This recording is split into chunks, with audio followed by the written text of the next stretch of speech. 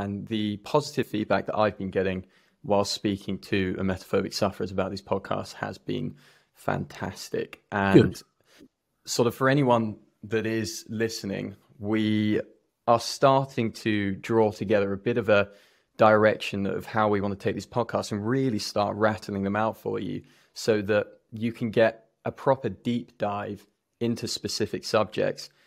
And ultimately, the more that you can learn, the more that you can understand about how your phobia is formed, how you maintain it, the more likely and the easier it will be for you to overcome it for good, right? So that's what it's all about. Sounds good to me. Fantastic. Cool. Okay. So in today's podcast, we're talking specifically about why it's not and why it has never actually been about being sick. So that for little anyone subject, listening, that little subject, yeah, just that tiny Okay. little, very important one. Yeah. Right. And, you know, I don't want to scare anyone off that's listening or, you know, think that we're, you know, totally weird and have totally missed the mark on what it's like to struggle with having emetophobia, okay? Because we're not taking away anything from how difficult it's been, but we do want to give you a more realistic understanding based off of the research that you've spent years and years and years developing. So you've got nothing to lose. You might as well listen. And you never know, you might learn something that will help you out massively around your phobia, okay? So if that's all good, I would like to dive into it. Cool. Okay. Well, why it's not about being sick. Okay. If I may start on a slightly different question again, okay? Please. Why Totally does it matter that it's not about being sick?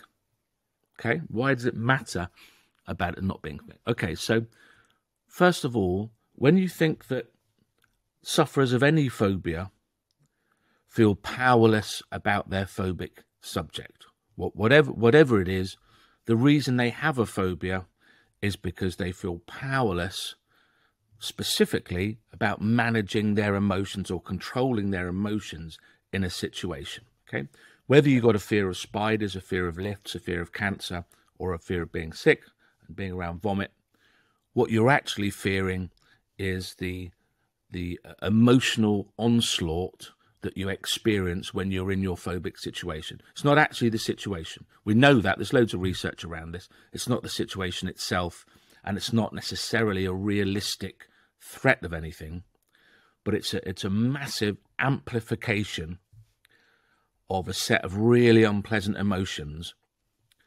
that you're trying to do anything you can do to never go there again. I don't want to face that. I can't face that. What happens, though, is in any phobia, the easiest thing for people to do is to avoid the thing that is triggering their phobia. And I use that word carefully. I don't normally use it, but I'll explain why in a minute. So if I suddenly today develop a phobia of spiders, and I'm terrified at seeing a spider, in this busy, chaotic world, the easiest thing for me to do to not experience that fear and terror again is just to not be around spiders, right?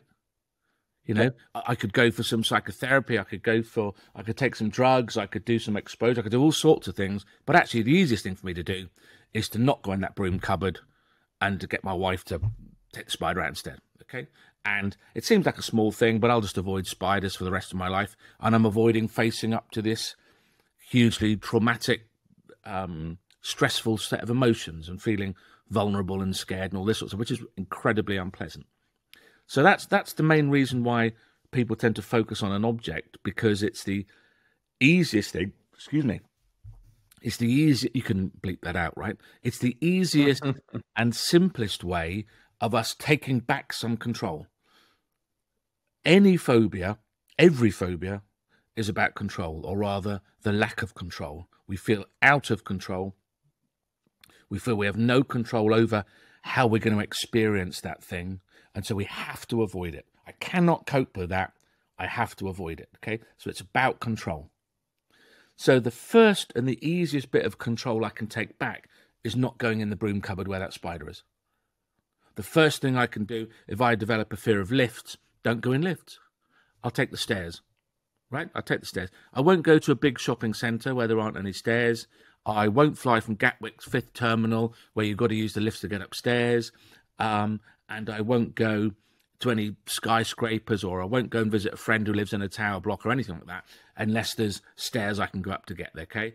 Not a massive thing. It's not going to impinge on my life too much, and I avoid my phobia, okay?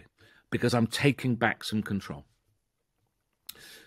Because we then take back a little bit of control and our phobia decreases, you know, if I lock that cupboard door and don't go in there where the spider is, I feel more in control, I feel safer, then my emotions calm down, and that furthers my belief that it actually was about the spider.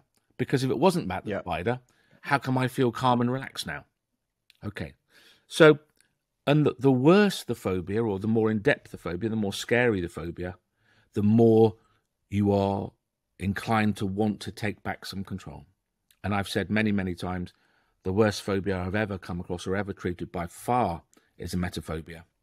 So it's not surprising that sufferers of emetophobia put much more effort than the average phobic into controlling how much they allow themselves to be exposed to it. You know, why they don't eat certain things, why they don't drink certain things, why they wash their hands a certain way, why they don't see certain people, don't go to certain places, all that kind of stuff. All these safety-seeking behaviours are attempts at them to control what's happening. Why is it then so important? Well, because I'll give you a stupid metaphor, right? If my phobia of spiders was in fact a phobia of cups of tea, and I'm spending all my life trying to get over my phobia of spiders, it's never going to happen, because actually my phobia is about tea. My actual phobia, any phobia, as I said a minute ago, is a fear of being out of control.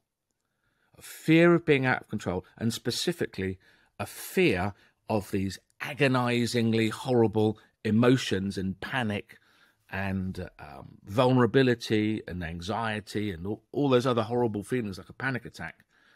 I'm fearing those feelings, okay? And all I can tell you is that whenever I see a spider, I feel those feelings. I can't control the feelings, but I can control, or at least I can attempt to control, how often I see a spider. So all of my efforts then, because I feel, I don't know how to control my emotions, right? But I know how to shut a broom cupboard door. I know how to not have milk in my tea, right? I know how to wash my hands 5 times when I come into the house. That I can do. I can't control my emotions around vomit, but I can wash my hands 5 times. So you do the thing that seems the easiest thing to do. But of course, all the time you're doing that, if you've been a emetophobe for 5 years, for example, you've done tens of thousands of safety-seeking behaviours that are confirming every time that your phobia is actually about being sick, when it never was in the first place.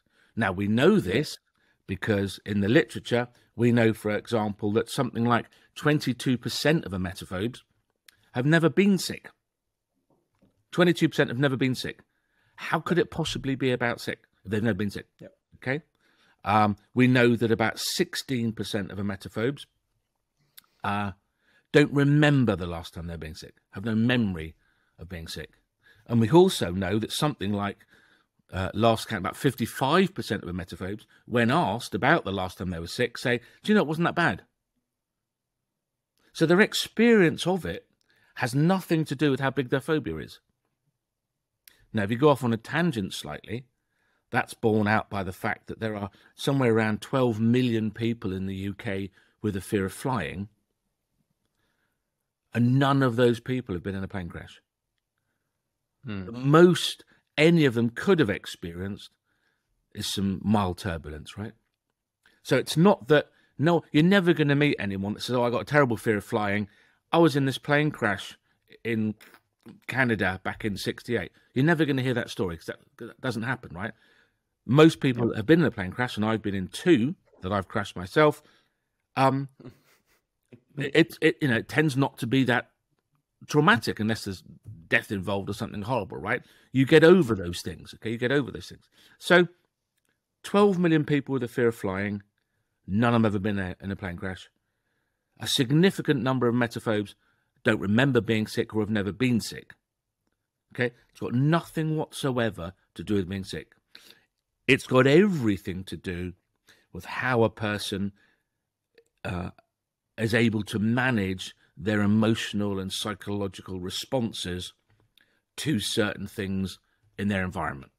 Okay, and we are sensitized to certain things in our environment by the way in which we're brought up. Okay, so for example, particularly in the Western world, young girls are put under in much more intense pressure and social pressures when they're growing up, particularly between the age of about 8 and 16, than young boys are. Okay, intense social pressures, not just about the way they look and their body shape and size and all this kind of stuff, but about how they perform, how they behave, all this kind of stuff.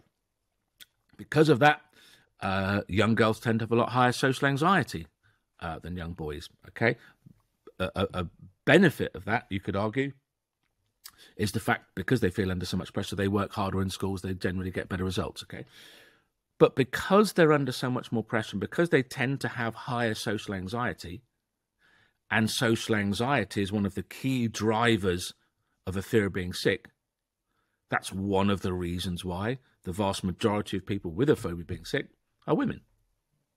Yep. Because that social anxiety is one of the driving factors. Okay. Another one of the driving factors is disgust propensity, which tends again, because it's partly linked to social anxiety, it tends again to be significantly higher in women than in men. Disgust propensity. Women are far more likely to feel disgust at bodily functions and things of that nature. And those two things, higher social anxiety, higher disgust propensity, they account probably for somewhere about 90% of the reason why 95% of all emetophobes are female are because of those two things. So again, and just to touch on the disgust propensity, sorry, Rob, just to touch on that a second as well, just to make it clear to the people that are listening, it's not because women are naturally born with a high disgust propensity, right? It's not genetically handed down. It's because they're raised to, you know, they fear more social pressure around picking their nose and, you know, farting in public, and little boys laugh about, you know, going to the toilet and telling their friends about it, and, you know, all of those sort of things that generally speaking, women and young girls are, you know, told not to do. Oh, don't pick your nose, that's gross. Whereas boys, you know, pick it and show it off, and that's hilarious, right? So the girls are learning and developing a higher disgust propensity. I hope your mother watches this podcast, Joseph. I hope your mother watches it, because I was never told it's all right to pick my nose.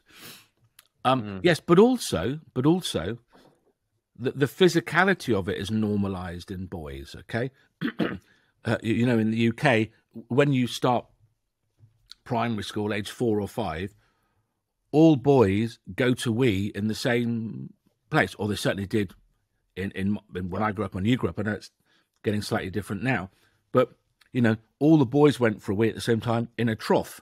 So you're used to seeing, excuse me, you're used to seeing other people going for a wee.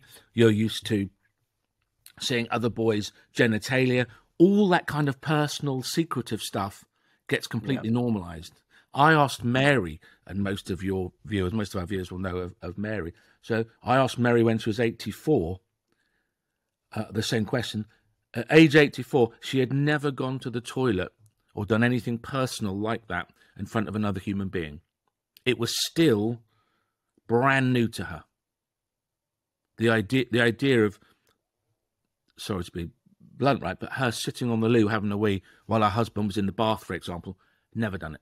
You and I, age 3 or 4, were already weeing at the trough with everyone else. Okay, so all gets normalized. There are no parts of your body you have to hide. There are no secret things that you know, young boys do that nobody else knows about. So it's still against advertising standards in the UK, particularly, to advertise female sanitary wear on telly in a non-sensitive fashion. Okay, so nappies. You might want to edit this out, right? but you're allowed to advertise nappies for babies, okay, by having 2 pots full of coloured water, dipping a nappy in and showing which one's best. You're not allowed to do anything like that. You're not even not allowed to show a tampon or a sanitary towel, okay? All you're allowed to show is a lady riding a bike and running across a field, looking wistful in summer and calling it a secret. So all of these things propagate the secretive and keep it private, hide all these disgusting, dirty things away nature for women, which doesn't happen for boys. And that's one of the contributing factors to why the vast majority of emetophobes are female. Yeah. You wait for me. Okay. Yeah. It makes sense, right, when you think about it. But at the same time, important to remember that although there are, you know, lots of different elements that have built up your emetophobia in the first place, that doesn't mean that it's not. It doesn't mean that it's difficult to overcome. Okay, it is a simple process. It's just about understanding it and breaking those elements down and building more positive, helpful, and powerful ones in the place. It's very, very predictable who will create emetophobia. The sort of person, the type of thinking styles, the type of beliefs they have, who'll create emetophobia. It's a very, very specific group of beliefs and thinking styles. For example, you will never create emetophobia unless you've got social anxiety. You will never create emetophobia unless you've got disgust propensity. It's impossible to create emetophobia unless you're a little bit of a brooder, a little bit obsessive. It's very difficult to create emetophobia unless you've got a high desire for control. So all those ingredients together, and several others, have to come together to create emetophobia. All those things have to be present for a person to focus on this scary thing enough to build it up day in, day out into something that they're, you know, pathologically frightened of. And when you look at something like emetophobia, which to anyone that struggles with it seems like, you know, a mountain that they'll never be able to climb and never be able to overcome. But when you start looking at it as just a fear of being out of control of your emotions, it already begins to put you in a more favorable position mentally, right? In terms of breaking it down and getting over it. So that sort of begins to ask the question, which obviously me and you know the answer to, that many listeners, and I'm sure anyone that is still struggling with emetophobia, don't necessarily know. Would love to know, how can they begin to go about building up their coping skills around their emotions, around being sick? Okay, well, that was easy to answer, okay?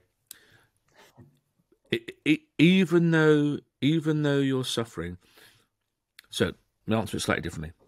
So what is the main, if someone's got emetophobia, what is the main thing that they are doing to maintain and propagate that belief, right? Because it's only a belief, like all phobias and fears, right? They have this belief, okay? How are they keeping that alive? The main way in which they're keeping it alive is by maintaining the belief that it's something that is happening to them. Hence why it's so important for them to realize that it's not about being sick. Okay, because something being sick is outside of you. Okay, so I can't control the weather. Okay, let's say I'm getting married in summer, and most people in the UK try to get married in summer because they want favourable weather. Okay, and I can do you can spend, you know, some celebrities spend millions and millions of pounds on their wedding. Okay, and then it rains on the day because there's one thing you can't control is the weather. Okay, the weather is outside of you; it's external to you. You cannot control it at all. So I feel completely powerless. I can get everything right for the wedding, from the music to the guests, to what I'm wearing, to the invitations, to the presents, the prizes, the band, absolutely everything. I can control down to the minutest detail, but I have no control over what the weather's going to be like. I feel completely helpless and hopeless about the weather. Okay? When someone who has any phobia at all, every day, several, if not hundreds of times a day, is telling themselves and reminding themselves wrongly that this outside thing is happening to them to cause their phobia, they're rendering themselves more and more powerless, which will make them more and more frightened, feel more and more out of control, which will have the knock-on effect of them trying to control it even more, which is why their safety-seeking behaviours and symptoms tend to get worse and worse and worse and worse. Because every day they're telling themselves repeatedly that this terrifying emotion, this feeling, this phobia, this panic, this this horribly vulnerable feeling is happening to them. It's outside and it's happening to them. Okay? And by maintaining that belief every day, believing it's this sickness thing, this thing outside of them, making them feel this bad, they're perpetuating, in fact, propagating, making worse their fear of being out of control. So the first thing and the easiest thing they can start to do every day, even though they've still got their phobia and it still feels horrible, is to say to them, this is absolutely horrible, but I'm doing this. Yep. I'm doing this. Okay? I feel terrible. I feel absolutely awful right now, but it's something that I'm doing. Okay? Because even though you feel just as terrible, right? I'm in the middle of a panic attack right now, okay? And I feel just as terrible having a panic attack, by telling myself that actually it's something I'm doing, I actually feel a little bit more powerful. Although at the same time, it's a dichotomy, really, because in a way you can say, well, I'd feel worse if I know that I'm doing it to myself. But it starts you on a journey of clawing back some control and taking some responsibility for it. Yes. You cannot change the weather. Nobody ever, other than probably NASA scientists, right, put any effort into try and change the weather. Why would you? You can't change it. When you feel powerless, you don't put any effort in. While you believe that cups are causing your phobia, there's nothing I can do but avoid cups. But the moment I realise, the moment you convince me, Joe, excuse me, the moment you convince me that it's not cups, it's not outside of me, but rather the way I emotionally respond to cups. I still feel terrified right now, but knowing that it's something I'm doing, I feel hopeful and positive. Well, if it's something I'm doing, maybe I can learn how to change that. Yes, and when I suddenly feel a bit more hopeful, when I feel more hopeful and powerful, what do? I start to put more effort in to cope with the feeling rather than just trying to control my environment. All the efforts, not all, 99% of the efforts that an emetophobe puts in to their life to manage their phobia is about avoiding situations that might expose them to it. They put in very, very little effort, understandably, into coping because they don't believe they can. They don't believe there is anything they can do to which will enable them to cope them better. In the same way as I don't believe there's anything I can do to change the weather. I can just sit here and hope and pray and keep my fingers crossed that the sun comes out on my wedding day. There's nothing I can do about it. So telling yourself every day, this feels horrible, this is the worst phobia in the world, I get that, it's horrible, it's awful, you know, it's the worst thing in the world, absolutely, okay? But it is something that I am doing to myself somehow, and if I start to realise that, I can start to maybe change some of the things I'm doing, okay? You start to look inside yourself for answers rather than outside. That is the first and most important step to recovery. Yes. Yeah. Bob on. Cool. And also alongside of that, it's very important when you're coming to that realization, right? Maybe you're sitting here listening to this podcast and you're, you know, a bit hesitant to sort of take on board what we're saying because it's so vastly different to how you've been thinking about your phobia for the last 20 years. But if some of what particularly you is saying is making sense to you listening in right now, when you're starting to try and implement this new way of thinking about it, this very important way of thinking about it, is to not give yourself a hard time for understanding that it is a thing that you're actively engaging in. Because doing so, God, this feels like, you know, this is when I put my hand up in front of the teacher and they go, and carry on. doing so is only going to lower your self-esteem. It's only going to make the whole issue a whole lot larger to scale and overcome. Being kind to yourself, being charitable to yourself, giving yourself a bit of patience, you know, reminding yourself that you've been doing this for such a long time, yeah, but now you want to do something differently. You want to overcome this. You want to start moving in the right direction, but you're not going to nail it overnight. Yeah, you're not going to snap your fingers and your phobia is just going to dissolve around you. It is a steady process, but you might as well be kind to yourself whilst you're doing it, because that's going to make it a whole lot easier. And I'd go one step further than that, and I would probably say, I don't know that I would say that it's impossible, but I would say that it's very, very, very unlikely that until you start being nice to yourself, your chances of overcoming it are very low. Yes, you know, we talk about this in other podcasts. We're talking about perfectionism, aren't we? We are. Yep. We're talking about perfectionism. People that are perfectionists, which emetophobes are, it's one of the things, again, they have in abundance, like being brooding or obsessive. They're all perfectionists. And the thing about that is, there's nothing wrong with setting high standards for yourself, but what a perfectionist does, they set incredibly high standards, and if they don't meet that 99%, they absolutely think they've failed, and then they beat themselves up something terrible, which lowers their self-esteem, and it raises their social anxiety, which are two of the contributing factors for their phobia in the first place. Okay? So they have to be charitable and kind to themselves on their journey. So when I say, tell yourself that I'm doing this to myself, I don't mean beat yourself up. I don't mean saying, oh, Rob, you bloody idiot, you're creating this phobia yourself. That's just going to make things worse. But charitably say, right, for some reason, somehow, I'm doing this, and all I need to do is find out what I'm doing and slowly reduce it, and the phobia is just going to slowly, slowly disappear. I can do this by raising my self-esteem, by feeling good about myself, by overcoming some social anxiety, and a number of other things that we talk about in the manual, in the program. I'm going to slowly put this fire out and take back control, and that's how ultimately they overcome their phobia. But they won't do it if they're being horrible to themselves and beat themselves up. Can't do it. Yeah, we'll have a nice deep dive in another podcast to come. Maybe the next one, maybe the one after that, about looking at perfectionism and looking at the importance, you know, really deeply understand the importance of being kind to yourself. Now, you know, it's quite a simplistic sounding thing. Well, obviously, it's important to be nice to yourself, but there's a lot more to it than that. And we'll spend a good half an hour really talking about that and really getting you up to speed on the importance of so. Can I interject as a on whole, that? Sorry, there was a lag. Can I interject on that one sec?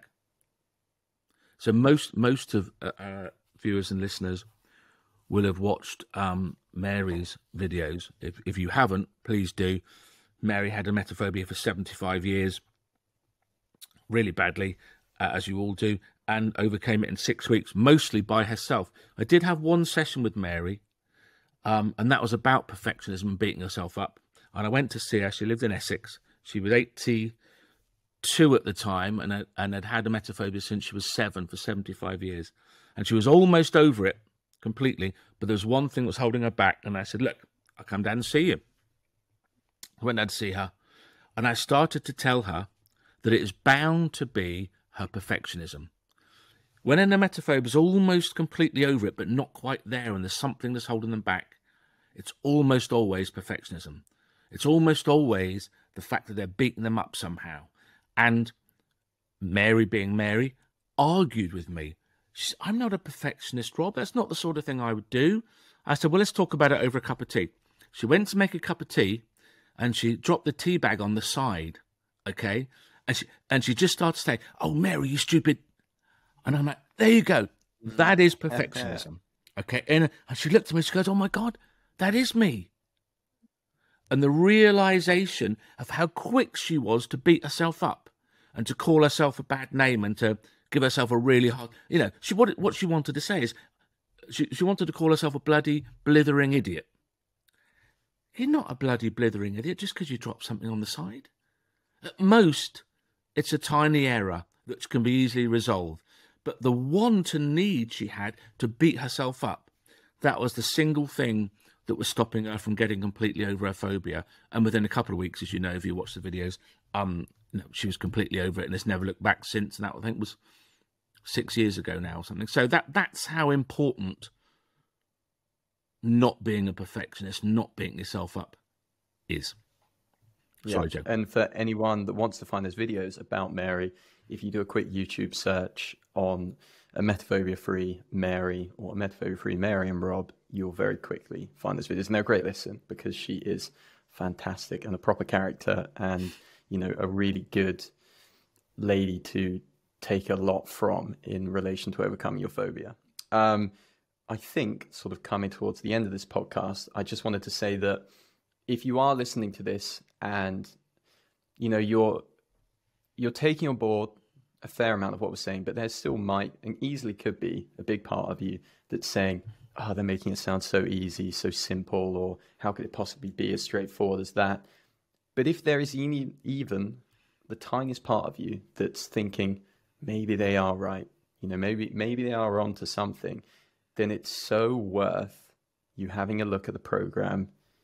Yeah, because you've got nothing to lose and everything to gain. Okay, if you don't want to fail or you're worried about picking it up, have a listen to the podcast beforehand and listen about how you can't fail going through it, why you simply have nothing to lose. Because there's no point carrying on living with your emetophobia when things could be so much more different for you. On that note, Joe, I've got a real life example of that at the moment, and it's difficult for us because you and I more than most know how badly emetophobes suffer, and I sometimes think that when I talk about the program, I don't want to make it sound too easy, for the risk of offending people. Okay. Yes. But it is easy. Okay. It is easy and simple. Okay. But what happens is people conflate easy and simple with not requiring effort, and that's not what we're saying. Okay. No. This requires a ton of effort. Okay. Yes. It's hard work, but the process is simple. And my personal experience of it is I'm doing a couch to 5K at the moment. Okay. And the process is really simple.